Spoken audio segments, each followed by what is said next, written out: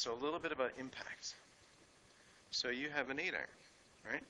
An 8 iron has 38 degrees of loft on it, usually. Okay. 7 irons 35, 8 irons 38, 9 irons 41, pitching wedge 44, 45, etc., right? That's the new super strong lofted. Now, when a good player delivers this thing to impact, okay, 38 becomes 28. Okay, 38 becomes 28, right? Because the weight and the weight stresses against the hands.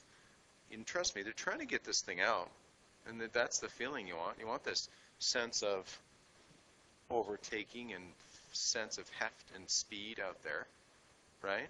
But while this thing, while this stress is coming out, as it collects the ball, boom, it's not hitting down on the south pole of the ball. It's climbing up to the equator. See what I mean?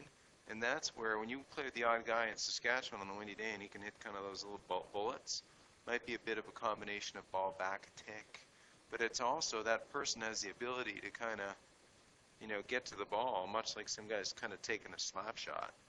See what I mean? Trail, and you do it beautifully. Trail elbows bent, right wrist is bent.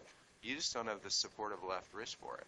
That's why I'm trying to argue with you just a little bit about the grip. And I know you're kind of buying into it, so I'll leave you alone. You'll figure it out.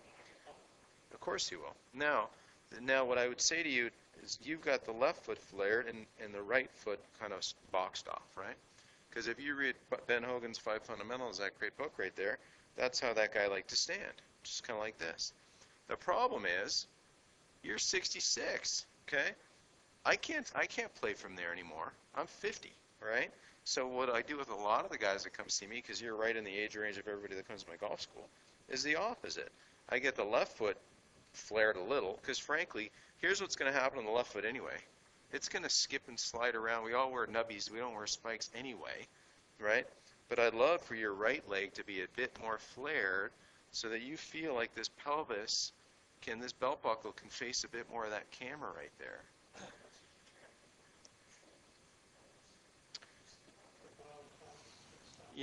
The pelvis is going to stop, but a little bit.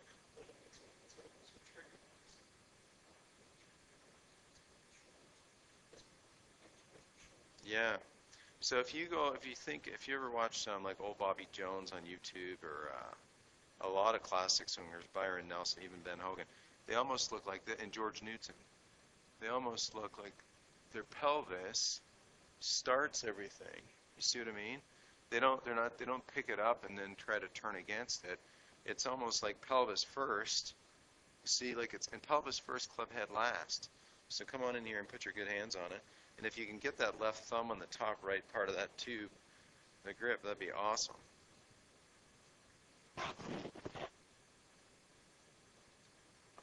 Yeah, so a little bit of a flary right foot. I know you feel like a duck. Yeah, go ahead. Just hang on one sec. Just hit more there and there. Good. That's it.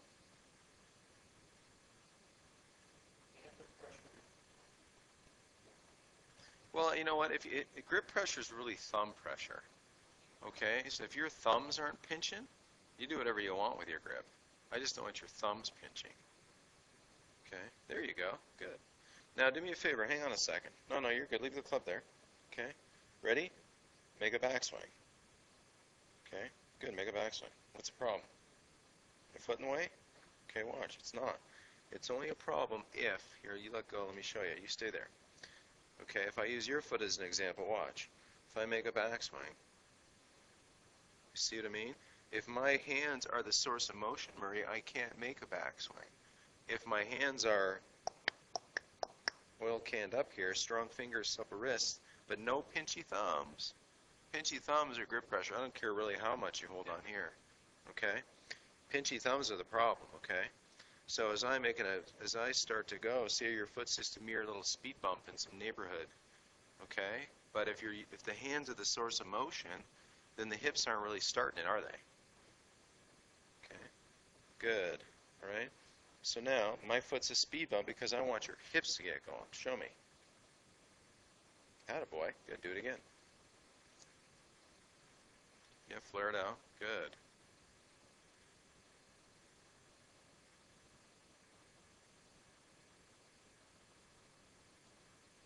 Good, way better. Good, do it again.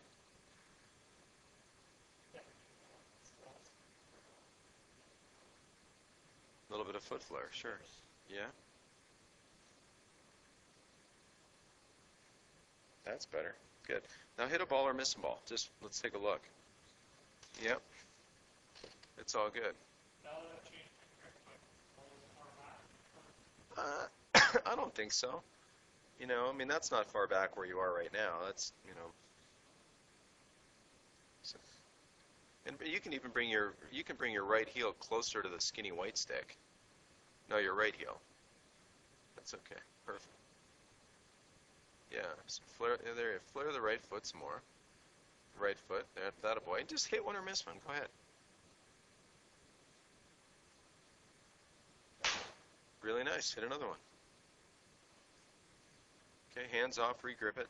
When you go hit balls, you know, today, tomorrow, whenever you go hit balls, try to always take your hands off every shot and rebuild it. Okay, so summary pieces, right? Certainly right foot, flare it out. Good, I know that's going to be visually weird. Left foot, box it in more. There you go. Okay, good. Hippie, show me some hippie. Good. Okay, cool. Let's have a look. So reasonable strikes. Okay. Yeah, we could have went anywhere, but you know that's we're not worried about that for the moment. Sometimes being indoors, not worrying about where the hell it goes is a good thing, but not too much of it. You know, so if I go back to this one, it's the first one here.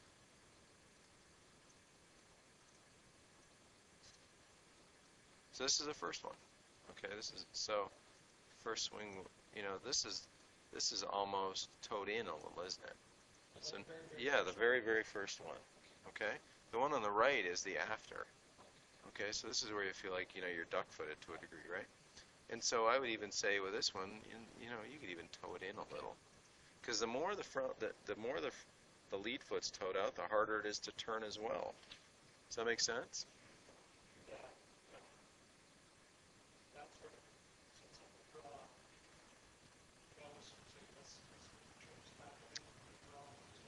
But also, you made a great comment earlier, and we'll come back to this in a sec. You made an awesome comment about, pardon me as I walk through here, is you said as long as I don't sway, right? Well, so you're kind of coming to me, and I'm exaggerating, with a very toed in back foot. See what I'm saying? Now think about it. If you have toes outside a heel, now you got something to kind of keep you this way, don't you? Okay?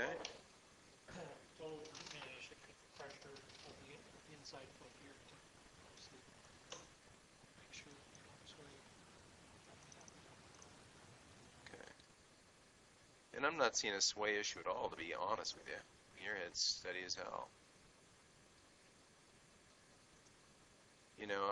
I'm looking at this going, all right, so this club, and so the grip's a little better, but do you see how the club's on the ground right now? And I'll tell you why it's on the ground right now, because you're about to swing it and you're about to re-grip it, okay? Which means to me, a dude like you hitting it in a fairway bunker is not your favorite shot. I could care less if I hit 160 yards out of a fairway bunker. Like, really, no big deal. Because my club's never ever resting on anything. I'm never pivoting off the ground. Does that make sense? It's always just waggling from my wrists. Okay? So, I'm loving the fact that the right foot's better.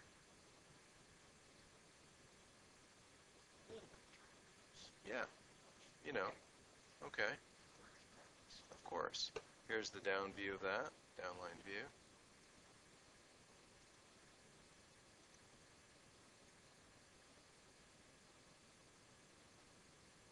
So that's a way better hip turn, okay, and way more swing depth. Okay, so that's good. And then you just got to be mindful not to get too much on top of it, so we don't kind of neck it, right?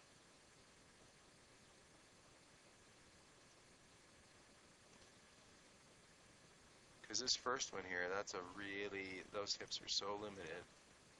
And just one last little checking. We'll get outside. So your club head's stopping about there. Yeah. You know, so you just, the farther it goes, I mean, it can go to excess, which yours is even close to excess. You know, some people fold it all up and the club's over here, right? Now you're not doing that, which is good, but now you have a bit more run up to the ball. You know? But I've always, I like it. maybe it's not perfect, but Mm-hmm. I think at some point in time, you look at it, you bend over, you bring it back out, you drop your hands. That's what it is. That's what you should. And I see each straight. Dropping.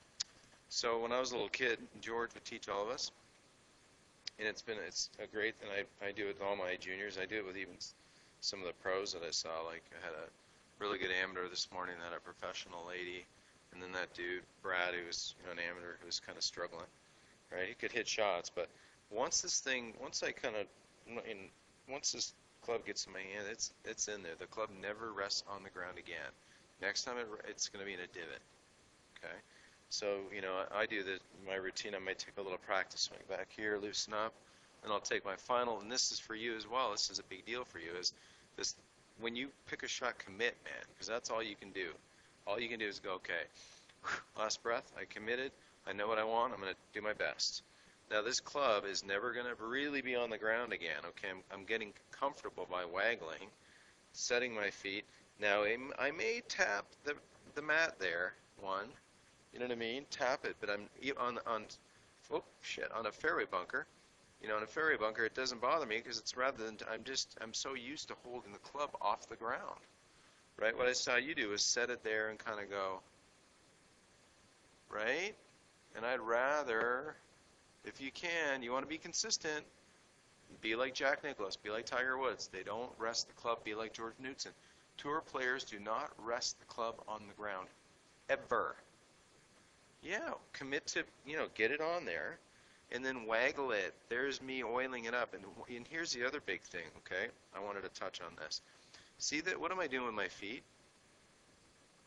See this little pressure going back and forth?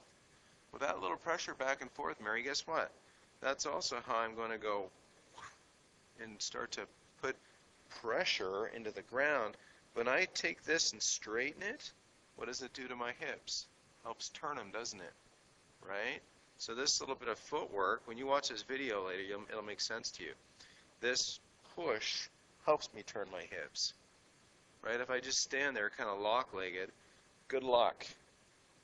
See what I mean? Let's go hit a few outside and we'll call it a session. Here, get your specs. Yeah, I was having trouble with my putting.